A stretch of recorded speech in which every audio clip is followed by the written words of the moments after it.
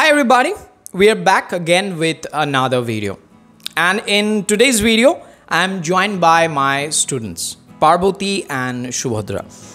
Thinking in English is a very popular query, and a lot of times what happens, like when we come from a different background and we want to speak English, there is a translation going on in our head. We always translate from our mother tongue into English, and that's why we are not able to speak English effortlessly. So today we are going to deal with this particular query, to be precise, and I have my students with me, so I know how to do it. Like, I have been doing it for a long time. I have been practicing thinking in English for a long time, and things that I've taught my students, they are going to share those things with you guys. So stick around and just watch this video till the last second. I would like to ask Parboti, you have been learning English for a while. Thinking in English is the only solution to be able to sound effortless. So can you please share the kind of tactics you follow in doing the thinking in English thing effortlessly? Well, first of all, thank you so much after a long time to provide me with that opportunity. So, when it is about thinking in English, only one thing comes to me, which is make an environment around you. Now, how is that possible? My father speaks in my mother tongue. My mother doesn't speak in English. How is that possible? How can I make it? Every one of us, we have got that query.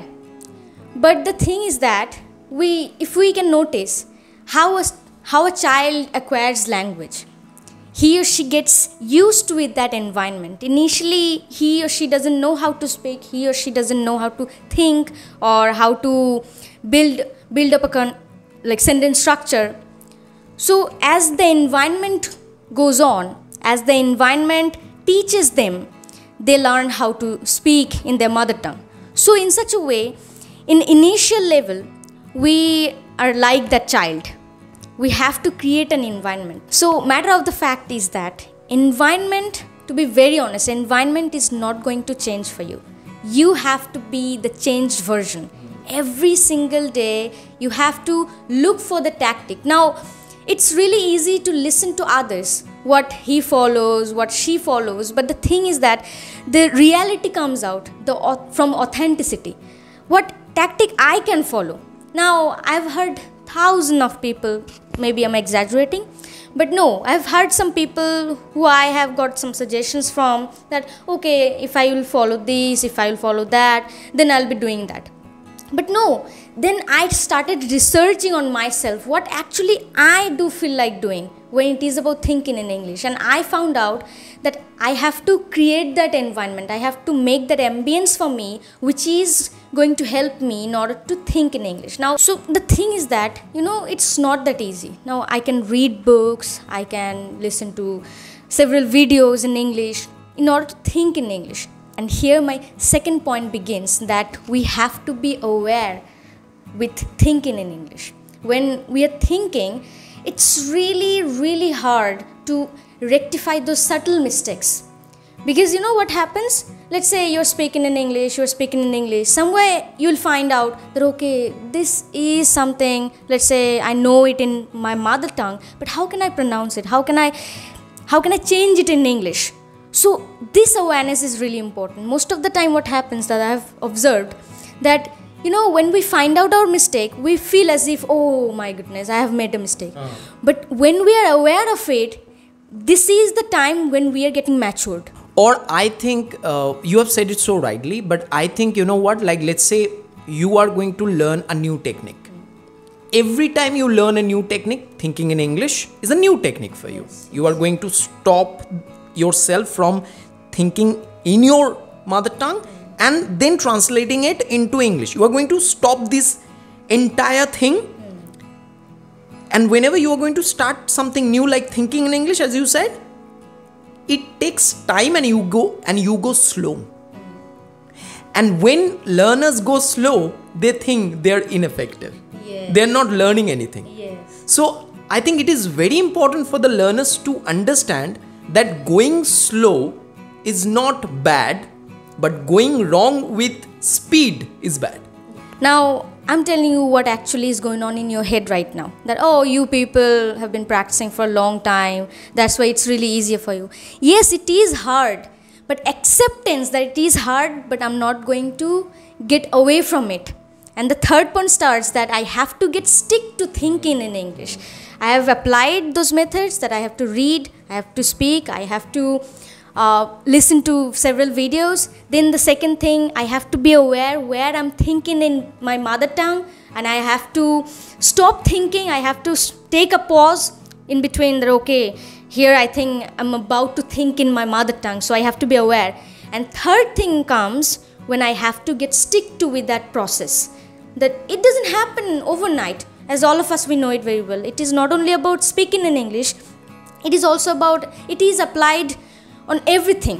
Whatever we try to do, we have to be really committed to it. You know, I learned this word from my new environment, that I have to be committed to the particular work, whatever I'm doing, that I'm ready to give my 100%. Until and unless I acquire this, I'm going to be the partner of it. I'm going to be with it and till my last breath. So I think these are the three things for me I try to follow. Sometimes, yes, absolutely, we are the human being. Mistakes are the mandatory part of our life. So we don't judge yourself that I'm making mistakes, so what people will be thinking. It is our common problem that we judge ourselves very easily. So stop judging yourself and think what you can apply. You have to listen to your trainer, you have to listen to people, those who are speaking English. But simultaneously, you also have to think that, okay, probably this method is not going to work for me. This method instead, which I think is going to work for me. Whatever method is it doesn't differ how you are going to speak. So yes, that's the thing. So guys, you have heard Parvati saying a lot of things. First point, as far as I can remember, was environment. You have to have a proper environment. Now, the very basic questions that every one of us comes up with it is, I don't have suitable environment. Most of my students tell me, my parents don't speak English. My neighbors don't speak English. How can I practice English in that environment? It is a very wrong thinking. And most of the time with this kind of thinking, we limit ourselves. It is very important that we focus on what I can do about the situation rather than what situation is presenting me. You know, so the environment is not going to be perfect for you. No environment, no day is perfect for us. Nothing is perfect for us, to be precise. We have to make things perfect according to our need. Second thing that Parvati said was amazing. She said, it is about awareness. Let's say you have been speaking English for a long time and your pattern is translation. If you want to change from translation to thinking in English, guys, it takes time. You are learning a new thing. It takes time. Every change is difficult. And it is difficult, that's why it's worth doing. So if you are going to change anything, you need to be aware. Why is awareness important, guys? It is important because every time you are following the old pattern, you are accustomed to it. And for that reason, to go with the wrong pattern is easy. So if you don't make yourself aware of the thing that you are doing, you can't get accustomed to the new thing. So it's very important for you to press that switch of awareness, and then you understand that you are improving in English. Third thing Parvati talked about was commitment. I really agree with whatever she said. Commitment is really important. It's not about today I'm feeling very motivated and I have seen so many videos where people were speaking in English and now I'm going to change myself. If tomorrow these things do not appear, I'm not going to do it. This fickle-mindedness is dangerous if you want to learn anything in life. So commitment is important. I have committed myself into doing it, meaning that's it. As she said, like till the last breath, you're gonna do it. That is the commitment. Thank you so much, Parvati, for all the things you have just told us. And guys, I have repeated her points because I wanted to understand what she said, right? And that's why I have repeated these things myself. Now, I want Shubhadra to tell us something about your technique, the techniques you follow in order to be thinking in English. So, thank you so much for this question. It's a wonderful question for us to how to think in English. So, in my opinion, it is not a part-time job that we are taking.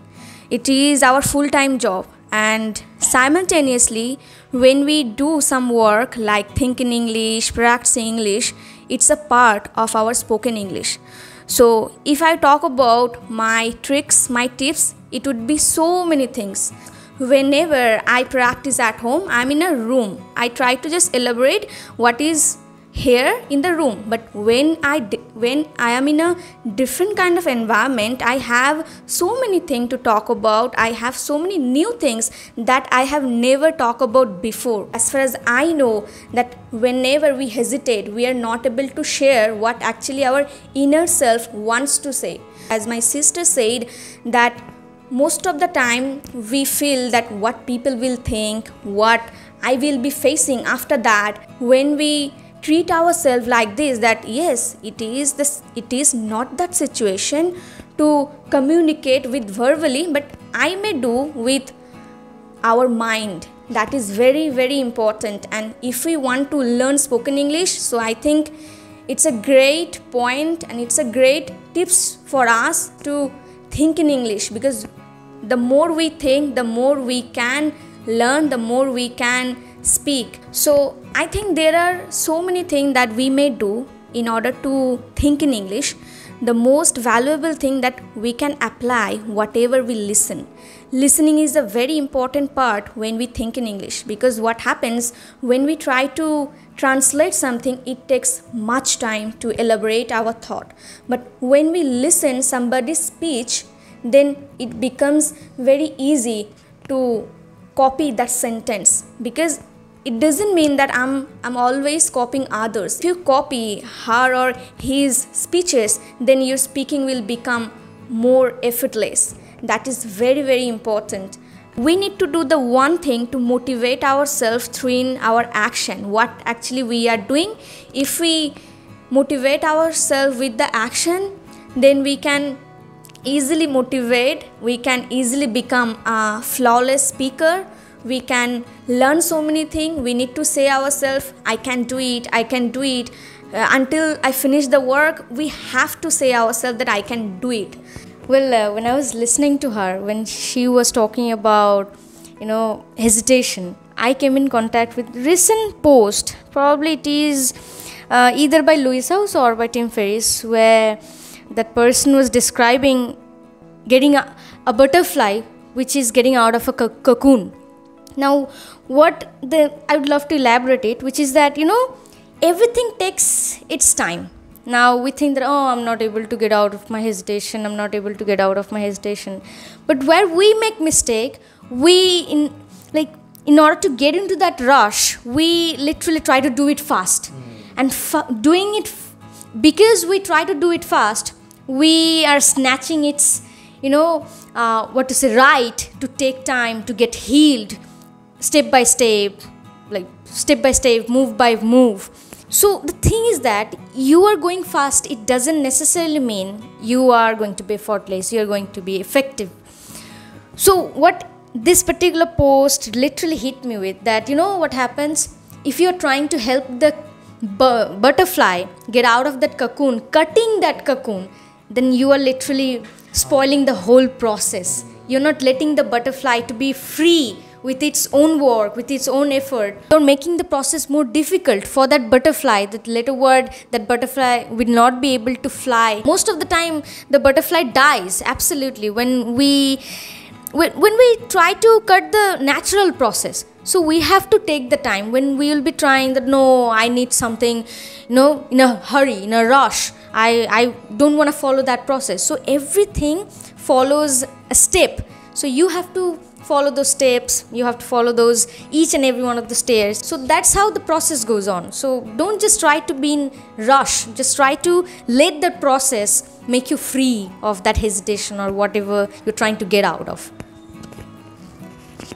So what more can I say? Everything has been said, everything has been described by both the sisters, Parvati and Shubhadra.